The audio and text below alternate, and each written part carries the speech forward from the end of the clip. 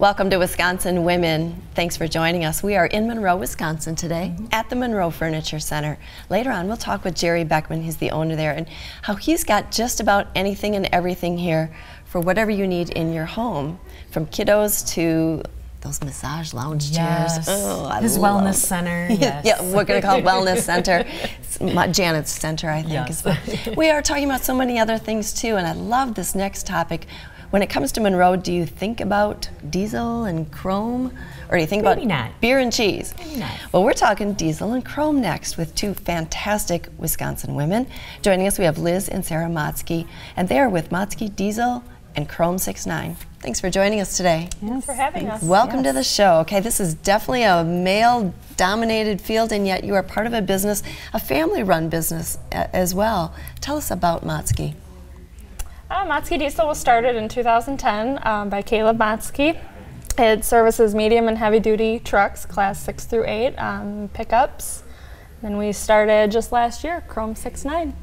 What is Chrome 69? Yeah, so Chrome is actually, I call it the fun part of our business. Basically, we get to accessorize. The bling. Yeah, the bling to the semis, pickups, trailers, the lights, so all the sparkly, shiny parts of the business. So this is for not just the big rigs, but folks that have pickup trucks too, just the regular Joe that's wants to do something. Anything that's diesel. Anything that's diesel. That's a good way to put it. Exactly. If it's diesel, we're in the business. So obviously you gals are running the show. So That's what we think. how has your influence in the business led to the success of the two divisions of the family business? Yeah, so like Sarah mentioned, the business was started by Caleb. Caleb would be my younger brother, actually, and I just came on about a year ago.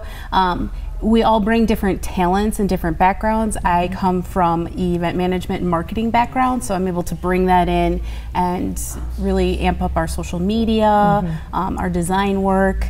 You know, Sarah has come from, has a variety of experience as well, so really kind of keeping organized and our accounting and stuff is her niche. So really it's great that we can use our strengths as a family focused business. We do have 2 additional employees who are not blood relatives, but we very much so consider them family. That's awesome. And what would you say are the benefits? Obviously, you're drawing from your different experiences, but working with family, are there some benefits there?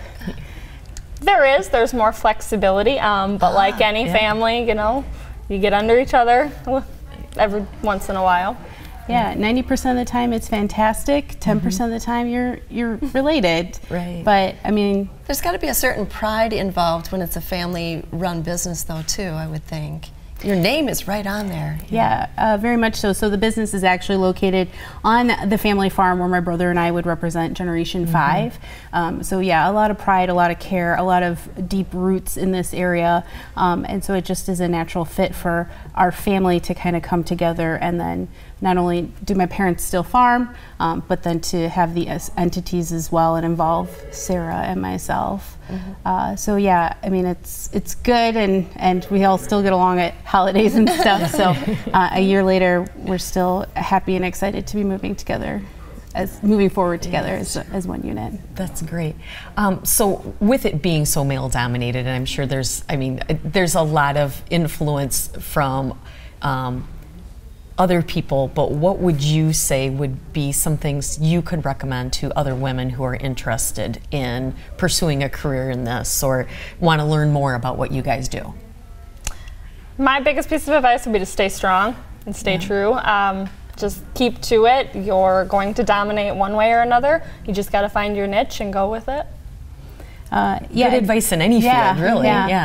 Don't be afraid. You're going to make mistakes. You're going to not know as much as people who've been around this stuff for 20 or 30 years, but we're fortunate enough that the guys in our business have been really good about teaching us stuff or helping us when we get caught up in different problems or tasks. But yeah, Sarah's right, you got to be strong. You can't be afraid, and every day you learn something new. Right. And that is fun to learn something new. Yeah, that's what this show is about, strong women. So that's awesome. Absolutely. All right, well, thank you so much. That's Liz and Sarah Matzke, and that's Matzke Diesel and Chrome 69. If it's diesel, you got it. That's right. Yep. All right. And we have more for you, too, right after this break. We'll see you there.